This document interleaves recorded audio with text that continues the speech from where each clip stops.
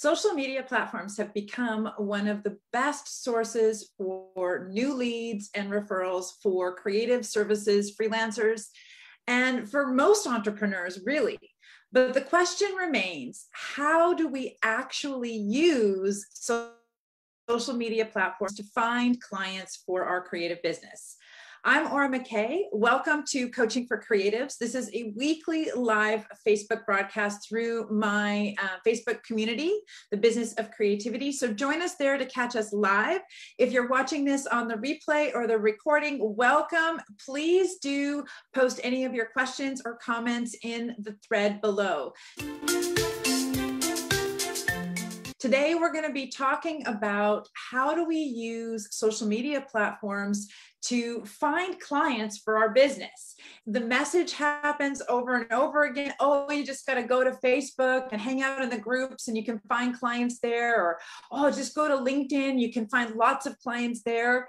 And it sounds really simple and totally straightforward and easy. But how do you actually do it? How do you find clients on a social media platform? First, as with anything, if you're trying to find something, you need to know what you're looking for.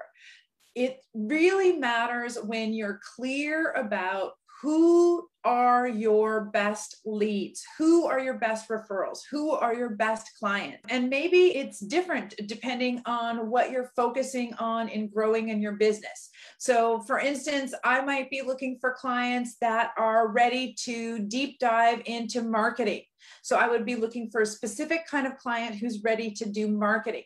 But maybe my marketing program has already started and it's over, and instead I want to be focusing on clients who really want community and connection and collaboration and are looking for a mastermind group. So even though they might be the same kind of client in terms of a general description, all of my clients are creative services freelancers like photographers, videographers, writers, and designers. But sometimes I want to be messaging or connecting with a specific kind of lead or a specific kind of client. So my question for you is, what kind of client are you looking for right now? If you are watching this on the replay or in my YouTube channel, let me know what kind of clients that you're looking for specifically, and I'll happily answer your comment and tell you exactly how I think you might be able to leverage social media platforms to find your clients, because it really does change depending on who you're looking for. Many of us as creative service providers, we're looking for other small to medium-sized businesses to serve. But some of us are looking directly for consumers. For instance, if you are a family photographer or a portrait photographer, you're going to be wanting to look for families or people who want portraits. That's a little bit different than looking for people who want business headshots or who want corporate portraits. So you want to get really clear on who are you looking for? What kind of client do you actually want to find as a referral or as a lead? Because that's going to determine the platform. Once you've chosen your social media platform, then there are specific ways that you can leverage that platform and specific kinds of etiquette that you might want to know about before you go trolling for new business on a social media platform.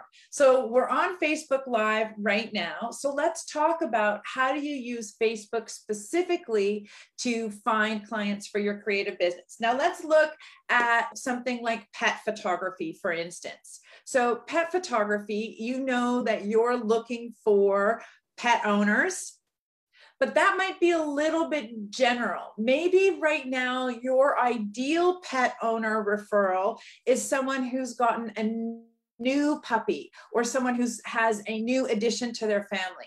So then you might look for specifically Facebook groups that are new puppy owner Facebook groups, or how to integrate a new pet into your family. You can search Facebook for groups, posts, and people related to a specific topic, related to a specific hashtag. When you find those groups When you find a group of people that might be your ideal client, let's give another example. So let's say, for example, you're a graphic designer, or maybe you're a clothing designer and you're looking specifically to work with women. And when you look on Facebook, of course, there's lots of groups for women. But what you want to do is maybe go for a group that might be women who are obsessed with fashion, or women looking to learn more about haute couture. Or you might look specifically for a group that's relevant to you and your subject.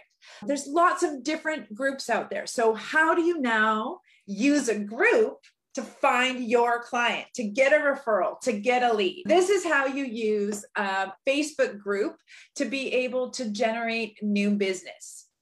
You show up and you give. You practice giving. You give your expertise, you give your insight, you give your experience, you give your perspective, you give your empathy, your resonance, you share your stories, you share whatever it is that you can to build relationship with the people in the group. Because here's the deal, folks. With digital marketing, with online marketing, we have come to realize that it's more about our relationships than how smooth our marketing message is, or what our product or our service actually looks like. It's more about the relationship that we can have with people. So being in a group and participating and engaging with other people's posts and starting to be seen in this group as a valuable member or a contributor. Certainly, a lot of times in groups, I've been tempted to just lurk in the background until a relevant topic comes up. You can do that if you're unsure, but definitely when you see something that you have an opinion about, you have an experience with, you have knowledge or resources, jump in, contribute, share. Even if you think, oh, somebody else has a better answer, don't worry about it. You will get practice showing up and being a contribution. In fact, these are the things that we practice in our mastermind group as well. How do you show up? How do you introduce yourself? How do you show up and contribute? How do you build those relationships that end up leading to, oh, hey, there's somebody in my Facebook group that does that exact thing. Let me introduce you. Let me connect you. The other way to leverage Facebook groups, which is a little bit less organic than that, is to find Facebook groups that really support networking and offering your services. And there are a lot of Facebook groups out there that will allow you to pay to promote. And so here's the deal. When you get this opportunity to pay to promote yourself, you don't want to just do a cut and paste promotion. Even if you are in an organic Facebook group and they have specific days where you can post invitations to work with you or post your promotions for free, don't just cut and paste the same marketing message all over the place. People are members of multiple groups. People will see things that are relevant come up in their timeline. And if they just see that you're just spamming the whole social media platform with the same message over and over again, what it does is it erodes your authenticity. It erodes your credibility of actually caring and wanting to build relationship with the people in that group. So do your best to craft your message and really consider the audience of that group.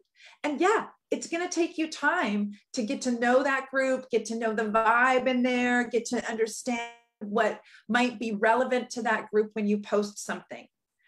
So leveraging Facebook specifically is a lot about getting into groups, showing up and participating and building relationships so that when you do post your invitation to come and work with you, it's not landing on cold ears. It's landing in a warm market that already knows you and likes you and trusts you. Because gang, that's really what marketing on any social media platform is about, is to move people from being total strangers to getting to know a little bit about who you are and what you do, what you're about, and like your values and like how you explain things or how you share things, so that they trust you to do a great job when you hire them. So that was about Facebook. LinkedIn, you leverage it a little bit differently. Instagram, you leverage a little bit differently as well. So if you have questions specifically about Instagram and LinkedIn, I'd love to help you with those. A lot of times it begins with finding your clients specifically, getting so clear on who your clients are that you can be strategic about who you follow on your social media platforms. So even specifically amongst Instagram and LinkedIn, one of the best strategies that I can offer you is to go and search for profiles that match your ideal client.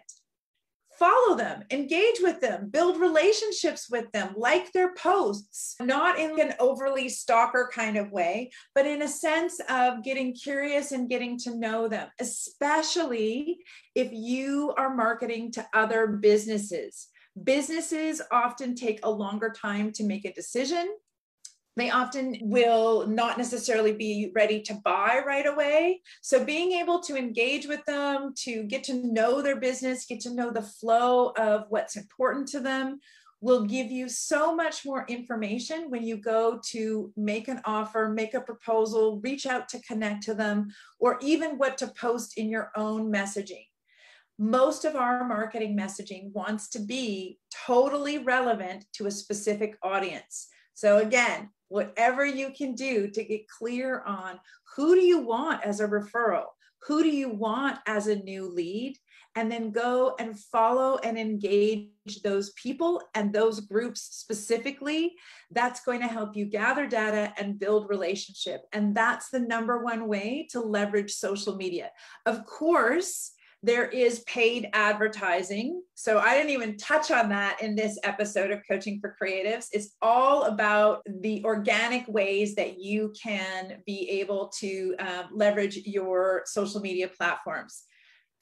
Even if you are going to pay to post in a group, have a clear message, know exactly who you're talking to, and have a clear call to action, and don't cut and paste it. Make it unique to that audience and to that group. So gang, I think that is a lot in terms of different ways that you can use your social media platforms to be able to find new clients. Please post, what was your takeaway? What was the point that actually was an aha for you, or something that you resonated with or have heard before? Let me know what you think in the comments and the threads. I always like to know what resonates with the audience. This has been Coaching for Creatives. I am McKay. I'm the founder of Business of Creativity, and I will see you all here next week.